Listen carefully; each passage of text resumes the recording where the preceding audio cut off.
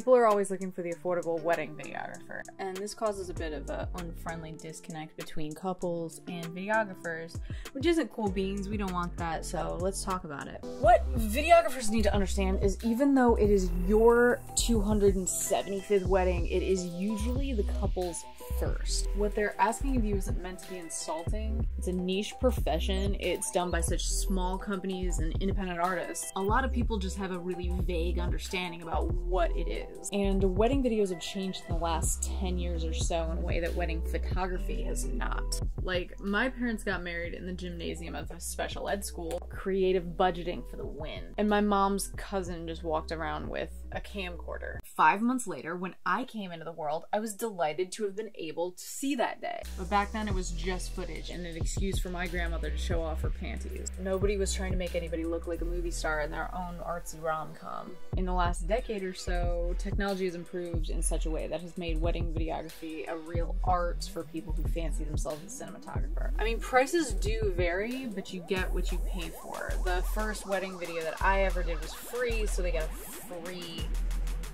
wedding video. I'm playing, it was gorgeous. Obviously, I'm a genius. But in a world where you could have a distant nephew shoot it in 4K on an iPhone, or have a lot of people shoot video and then sync and splice all of that footage, which is actually a really interesting idea. Videographers get a little bit grumpy when you unknowingly disrespect the profession by lowballing them, what with how much work goes into it. Weddings are so much work, and then people don't realize how much editing you do after. The way weddings are planned, if you're asking somebody to block off a day 14 months in advance, you post an investment, and when you put down a wedding deposit, what you are paying for is the day that we will block off from that moment forth from anyone who dares try and book us. With making a wedding video, that a lot of costs to cover. There's the equipment, there's cameras, stabilizers, drones, microphones. There's the post-production equipment,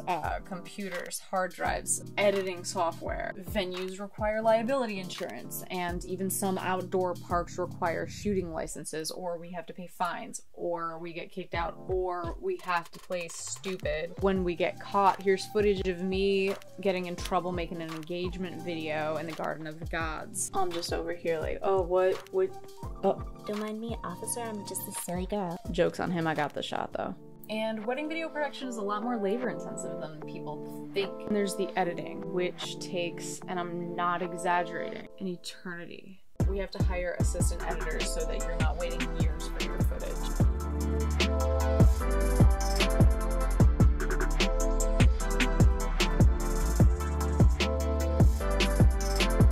There's the coverage, which is non-stop to catch every fleeting moment, every organic little detail. There's the sound, which nobody thinks about, but is actually the trickiest to pull off. And then because you don't want your video to be muted or taken down, and we don't want to get sued, music licensing is another expense that your videographer covers. But no matter what, if you get a friend to do it or you hire a professional, you are going to want that footage. So make sure that you get it somehow.